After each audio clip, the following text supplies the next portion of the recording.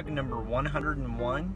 I'm Joshua Kemble, and this is the vlog where I talk about Quarterly Stories, which is my graphic novel that I handwrite, hand letter, and hand ink, and then hand to you, hopefully someday in print.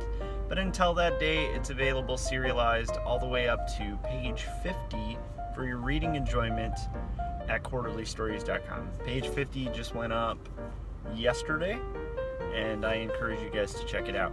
This is the vlog where I document the process and the progress of creating that graphic novel, on top of being a full-time art director, a full-time father, and a full-time husband.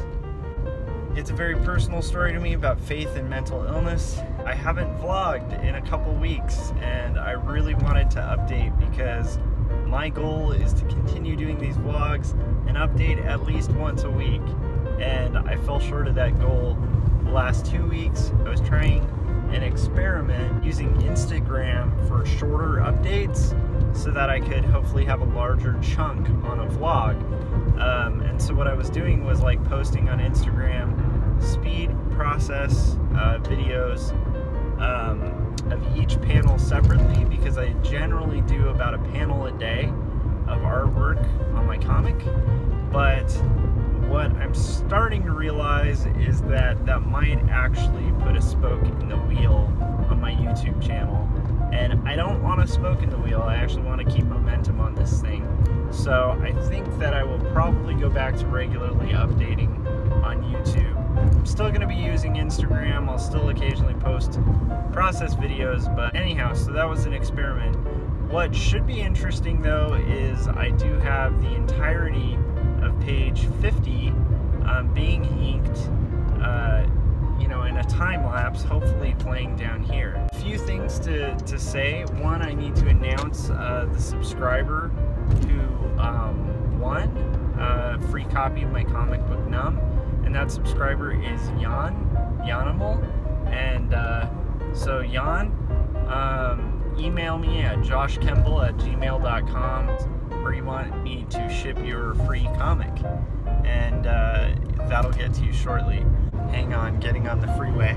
I got a really cool gift from Scot Campbell, the window painter, and it's pretty rad. It's like a sculpture from his art cars. He has 2 YouTube channels.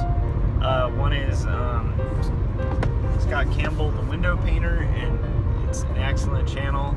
And then the other is Dark Ride, which is also an excellent channel where he gets into like sculpting and making 3-dimensional artwork for his art cars, and they're kind of a trip. They're really interesting and definitely worth checking out. He also sometimes will show like stop motion animation and all sorts of like fascinating stuff that this guy's worked on. And he sent me a little piece of his art car, and it's amazing. It's really cool. I think I'm going to try to mount it on a wood plaque or something like that, just so that I can hang it on the wall of my house. But it looks really cool. I'll show you guys in a little bit. So there's that. So that's cool. Number 2, yesterday I was invited to check out the Los Angeles Society of Cartoonists, and it was a cool thing. It was an interesting thing to kind of check out firsthand, and I think that I'm actually kind of interested, so I might become a member of it. It was really cool. I met a lot of artists that I really dig, and aside from that, it just seems like an encouraging, kind of like interesting little tight-knit cartoonist community. And I was invited by a friend from those meetups that I do once a month that you can check out on my last vlog about Cantors, our artist meetup. And it was just one of those cases of like, my gut told me to just say no, but my gut was telling me to say no because A, it's uncomfortable to meet new people. Number 2, it's a bit of a drive from here to Los Angeles. And number 3, did I really want to commit to something else that might distract from me making my comic? And at the end of the day, all of those things sounded like excuses to avoid saying yes to something that could possibly be good. And I'm trying to work on that. trying to work on actually being better at saying yes. It's funny because a lot of my life I needed to get better at saying no to jobs that I didn't want, especially as an artist, saying no to things that are distractions. But as I've gotten older, I really have realized that I need to work on getting better at saying yes to things that can potentially be beneficial or fun. And so that was a really cool experience, and that happened yesterday. I've also worked on thumbnails for the next page, for page 51.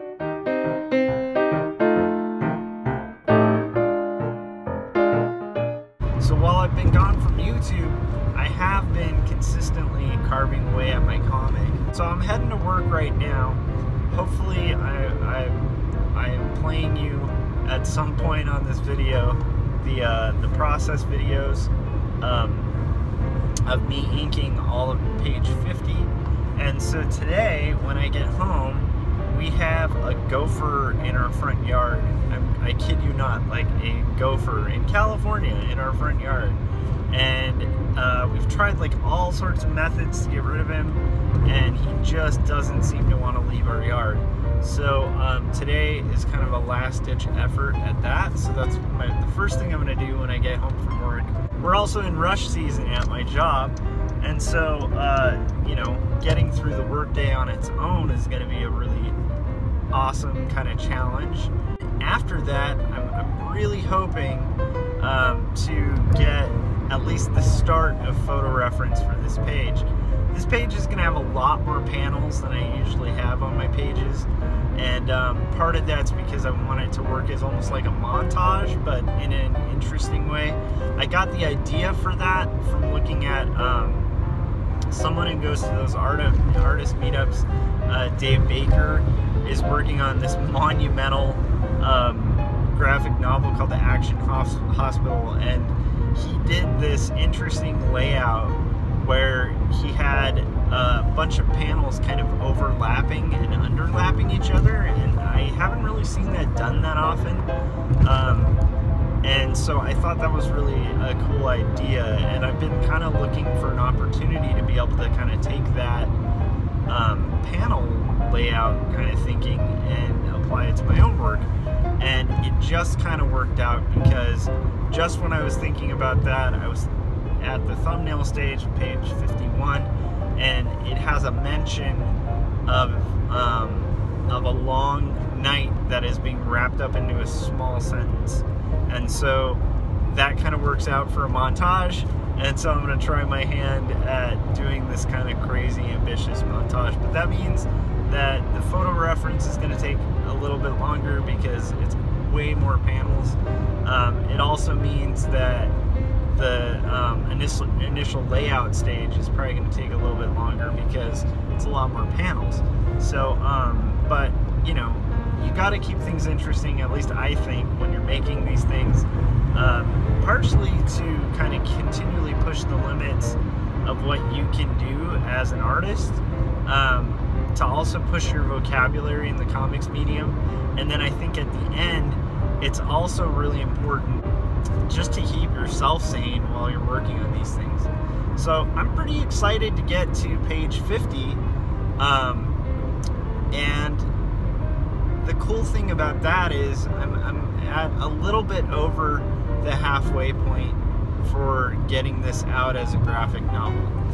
So some interesting things have kind of corresponded with that. One is, and I'm just being honest, there was a part of me that started feeling slightly discouraged about the prospect of putting this thing out. And I don't know why that is. I think it's because in the past, when I've tried to kind of get comic books out in the comic book industry, it's met with mixed results. Like, my first attempt at it was really successful, fairly successful, and I got a book out there. My second attempt was a graphic novel that I was doing for a publisher who then dropped the book, and that graphic novel has never seen the light of day. And I've already explained my reasoning, but I really kind of don't want it to see the light of day, because at the end of the day, regardless of how it's put out, I'm going to have to promote, I'm going to have to go to conventions, I'm going to have to try to do signings and interviews and all sorts of stuff to try to get that thing the best chance of selling that it can have. And honestly, that particular book, I don't feel that passionate about to go through that rigmarole of just trying to get it out there. So this book, however, is a little different because A, it's black and white, which means that it is more possible that I might be able to create this thing in black and white as a graphic novel. Number two, that I've put out work for publishers before as an illustrator. I've illustrated books before, not a lot, but I've illustrated a few. And generally what I learned from that experience is that regardless of whether you have a publisher or not, you have to hustle, you have to sell your book, you have to be out there trying to give it the best shot at succeeding. And unless you're kind of the book that the publisher decided they were going to target all their guns on promoting, it's really hard to get to the point where your book really is going to make a lot of money on royalties or anything like that. And actually, honestly, you know, a lot of the time you're going to be pretty fortunate to get a second printing if it goes out of print. Because comics are kind of a weird little niche thing. Now, this doesn't mean that comics don't sell. It doesn't mean that people don't make a living doing comics. There's a lot of cartoonists who sell comics very effectively. I'm just saying my own personal experience has been that for what I do, it requires a bit of a hustle because you're trying to find a more niche audience. So anyhow, that being said, yesterday I went to this awesome cartoonist thing, and then I got home and I actually had a point of just feeling really discouraged and starting to think about the realities of like this thing that I'm putting years of work into, you know, when it gets to print time. For one thing, you know, there's that doubt that anyone else other than myself will be into it, you know, and so there's that second guessing. There's also the second guessing that happens when it comes to like, well, okay, so if I order this, like, and start conventioning, because it's been a while since I've done conventions, and I usually know how that works, and honestly, conventioning as an experience hasn't been that bad for me, because I had kind of figured it out a little bit, but things have changed a lot in the long amount of time since I've conventioned or done signings or anything like that, and people have changed. So there was a part of me that was starting to feel discouraged because I was starting to feel like, A, I don't really know a ton of people in comics anymore for like promotion, for like, I don't even know who to send copies to review. I don't really know how to register for conventions again. It's been a long time. I know that most of them have websites, but I know that the game has slightly shifted. I don't know what table costs are anymore. These all sound like totally silly things, but yesterday I felt almost like debilitated by it, and it was interesting to me to kind of have all of these questions kind of come up, like so if I self-publish it, is there even a possibility of getting distribution for it? And if there's not distribution, what do I just sell locally and really nobody gets to hear of it? And so on. This is like a chain of things that was just running through my mind when driving home from that cartoonist meetup.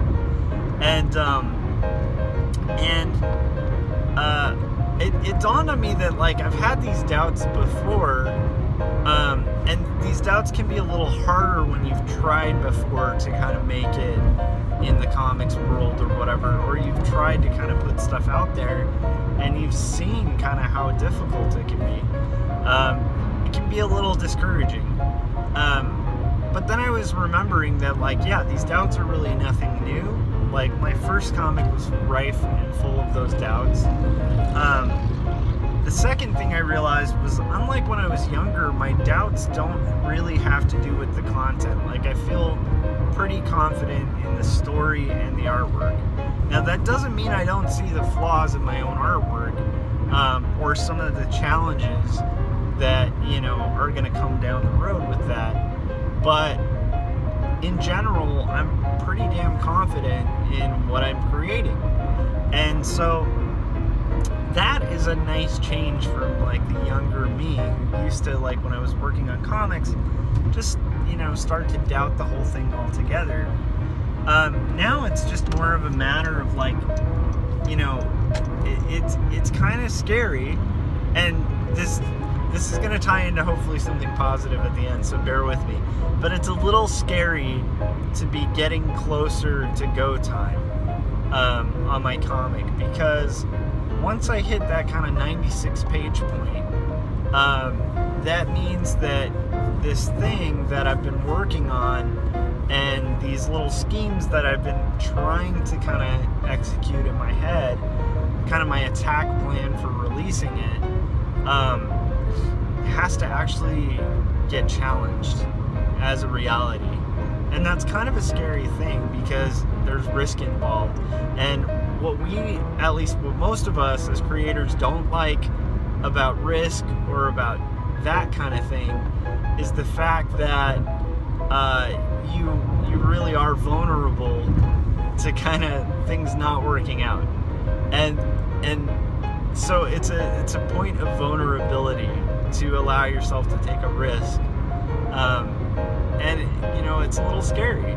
So it's funny because, like I said, I've been so confident throughout the majority of the process of making this book, and I have a pretty clear plan. Like, here's my thinking, and I'm just gonna kind of put it out there, but my thinking for my own work is,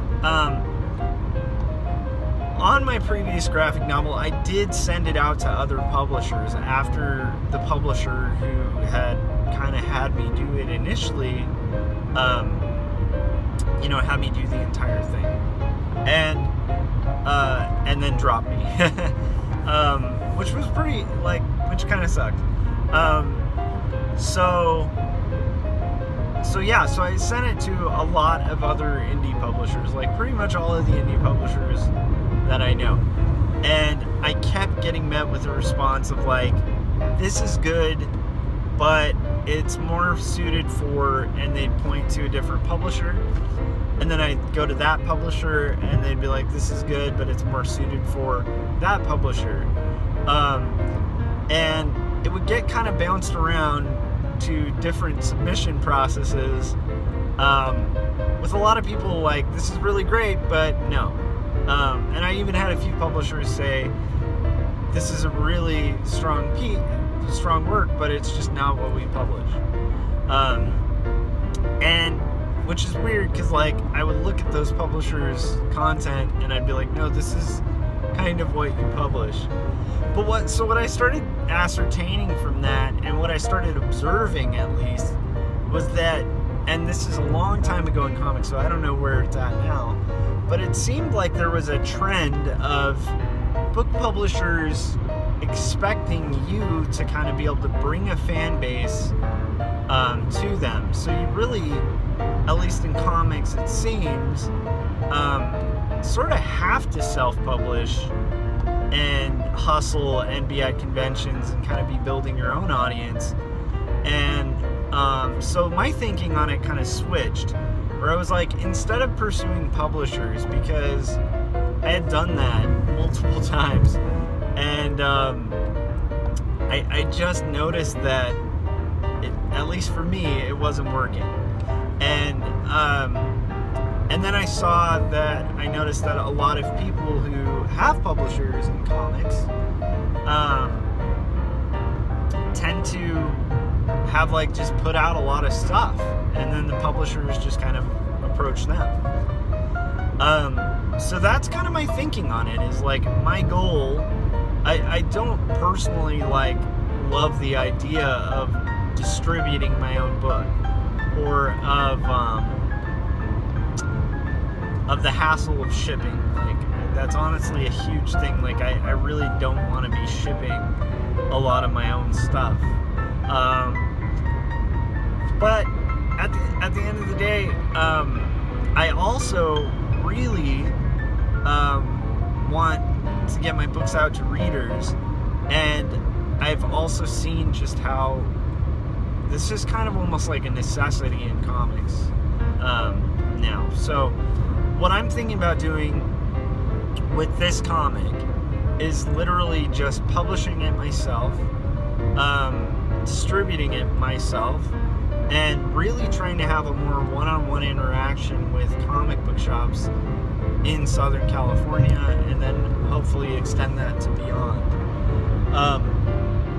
And from that point, I also want to do conventions where everything at the booth ties into this book, and most of what's for sale is just this book, because I'm not really aiming to become an illustrator, right? Like, I'm not really aiming to get hired for illustration, because I have a pretty steady job doing illustration and graphic design and art direction, and I actually like that job. So I'm not really like keen to be like looking for a ton of other stuff. I'll take stuff here and there, but you know, in general, that's not really my aim. My aim is literally like, here's my book, check it out, and trying to build the brand of that book so that people will open it and read it, because I'm confident that if people pick it up and read it, they're gonna like it. Because I've noticed that so far. Like, even people who watch the YouTube channel wait a little bit before checking out quarterly stories, which makes perfect sense. I do the same thing if I'm watching videos. I rarely am good enough or interested enough to like instantly go, you know what, that sounds awesome, I'm gonna check it out this instant. It takes me a while and a lot of reminders, and then eventually I'm like, you know what, I'm gonna check this out. And then 80% of the time I'm like, I should have checked this out earlier, it's awesome. So anyhow, my point being that, you know, like, a lot of you, like the viewers or subscribers to this channel, may not have read it yet, and that's understandable. But I'm confident that when people actually read it from like page 1 to page, which what'll eventually be page 96, that they're going to get something out of it, and that they're gonna like it, and I feel pretty confident in it. But the difficulty is, how do you convince somebody to make that step of, like, you know, purchasing a book? And that's really intimidating, and that gets into that scary stuff. So anyhow, my point being, yesterday it was funny because I had a really kind of low point on my way home. I was surrounded by these guys who are like these great cartoonists. They're you know, most of them are published, a lot of them are working on published work. There were a couple kids book artists who've won like Caldecott medals and stuff like that. And I mean, I've had published books and stuff, and I've done published illustration, professional illustration, for a long time. But I'm by no means like a successful, super published cartoonist, like to the level that a lot of these guys are, or, you know, or a creator who's like got a brand or a Caldecott medal, or, you know, like, I'm just not that guy yet, I'd say yet.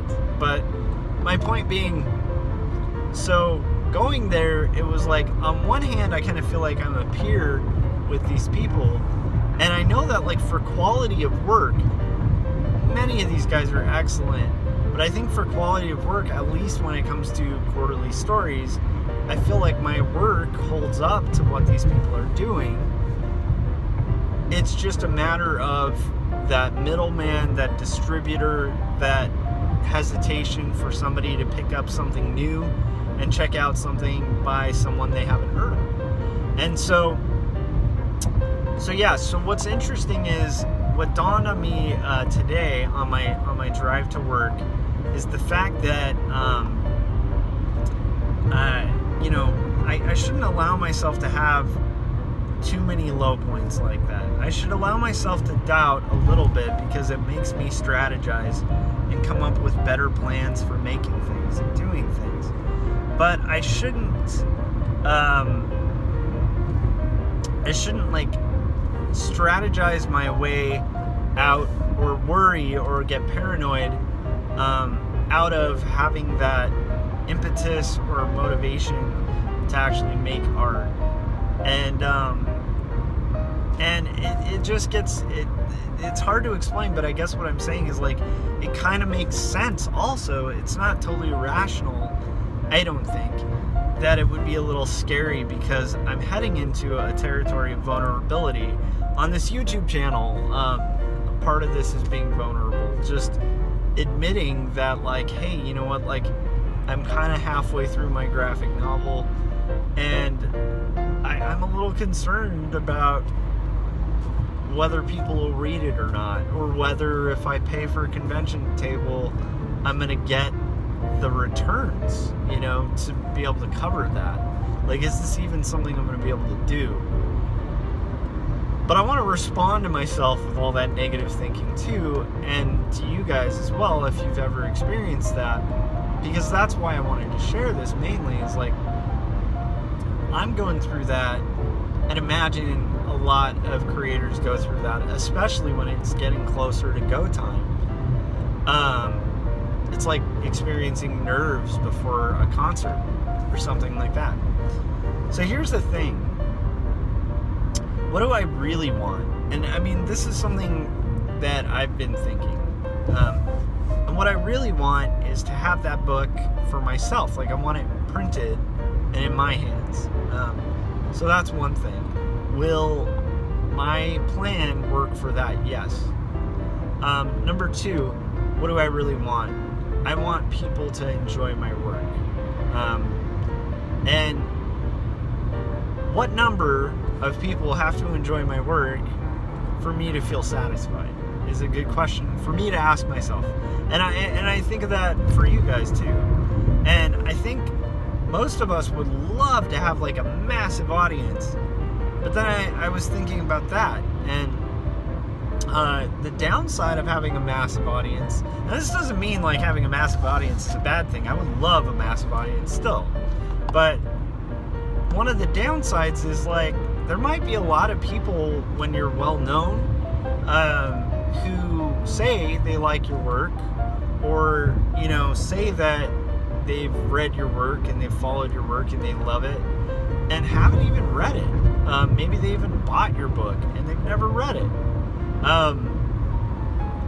So I was thinking, like, well, what do I want? And what I want is for hopefully people to read and enjoy the book and get something out of it. And will I get that from self-publishing it?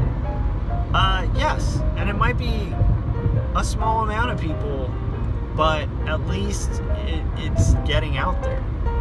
The alternative is to just sit on a book or just give up a project altogether. And to me, I don't really see an alternative. So I've gotten into this in my YouTube channel in the past, and I know I'm totally rambling. It's been a couple weeks, so I feel like I need to juice up the content a little bit on this particular vlog.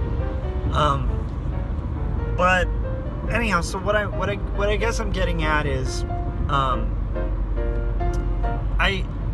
think I'm okay with taking a risk of doing this. And so I'm going to continue, and I'm going to make the rest of this book, and then I'm going to try to proceed with the plan. And if it doesn't work, I'll change strategies and keep working on different plans. But the alternative is always a good thing to think about, because that's where I suddenly realized, like, a lot of this stuff is just self-defeating. It's not helpful. Does that make sense? Like, for instance, I'm worried about conventions costing too much, and maybe I don't make back table. So if the alternative to that is, well, just don't convention, then what's the byproduct of that? Well, I never really find out. And that's not really beneficial, and my comic doesn't get out to anyone. So maybe the other avenue is better. Like, risk it, try it, and if it doesn't work, cool. Didn't work. Move on, right? So what I'm saying is, like, one mode of thinking is positive and one mode of thinking is negative, and not a positive negative. I've gotten into this in past vlogs. I don't want to get too heavily into that. So, what would be the gain if I were like, well, I've had bad experiences getting comic books out there, and when I have gotten comic books out there, you know, I've seen firsthand what seems like an industry where even getting out there as comics isn't really getting out there, because it's low numbers of people. So what would be the results of following that mode of thought? Stop making my comic? Well, that's great, but then I don't end up with creative vision being brought to life and actually made into something. And I'm really into made things. I'm going to hopefully get more work done tonight, and I'm going to keep continually updating these vlogs, and I hope you guys are out there kind of overcoming the self-doubt and making stuff, because honestly, like, the downside isn't that bad, as bad as the negative thoughts are going to tell you, I'd imagine, when you're like midway through these things. And the plus side isn't gonna always be excellent, or like, you know, you may not end up like on a panel like winning an Eisner or something, but the point being, at least at the end of that, the more positive side, you end up with something you made that you can be proud of. So, alright, I'm gonna get going to work, and I will talk to you guys later. Bye. Oh, and I'll see you guys next week.